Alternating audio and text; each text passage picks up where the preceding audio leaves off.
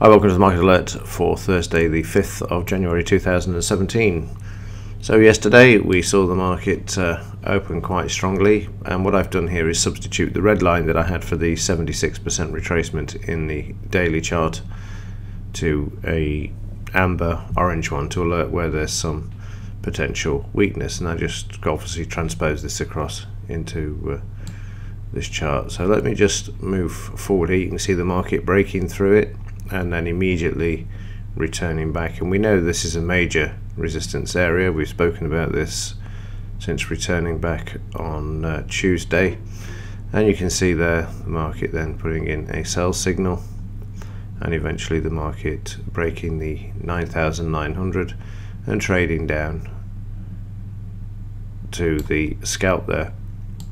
The market then finds support, and then we sit in limbo land for the remainder of the session. You can see there the market coming back above the 76% retracement, the orange line there, and then waiting for the Federal Reserve. This was a non-event, wasn't it? I mean, blimey, I've never seen such a lackluster reaction to the FOMC minutes. It took some time before the market actually put in this buy signal. The market went through, we're above the 76%, and then it starts to come back down towards it, and then just before the close we see the market moving higher there and allowing you to get out at a break even if you wanted to. You've got resistance there at the 19,990, but eventually the market then decides to come back as well. So how this looks in the completed picture, we just go to the daily chart. You'll see that this is only just as I was recording as the market come back down through the stop on this particular trade, but you can see how it came back above the 76 and then it became a resistance. They tried to move it through and now it's back down again. So another failed attempt at not only the 20,000 but keeping the market above the 76% retracement there as well. In the daily chart you can see exactly what's happening. We've got this resistance, the market sideways, still above the 20 bar average. The volume has dropped off during yesterday's session, and now we're seeing a bit of weakness here.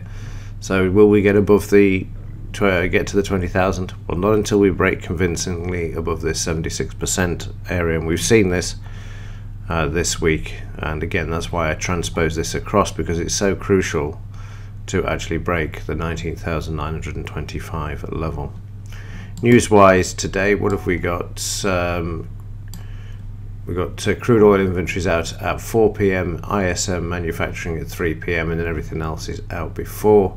Both high impact news items, but an hour apart, so it'll be interesting to see how the market reacts at this time. Again, you'll get half an hour's worth of activity beforehand.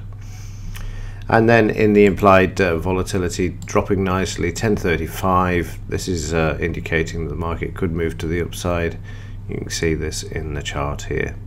And that's really all there is to report. The only thing I can say is that the downside obviously is going to be restricted at the moment unless something of a geopolitical nature comes in. Otherwise you grab the money or lock in the money as it moves down. But the upside, there's still this, you can still sense and sort of a gut feel that they're going to still have a run at the 20,000 level. Right, that's it for me for this morning. I will report in as and when. Other than that, as ever, thanks for your support and also for watching. See you in the next one.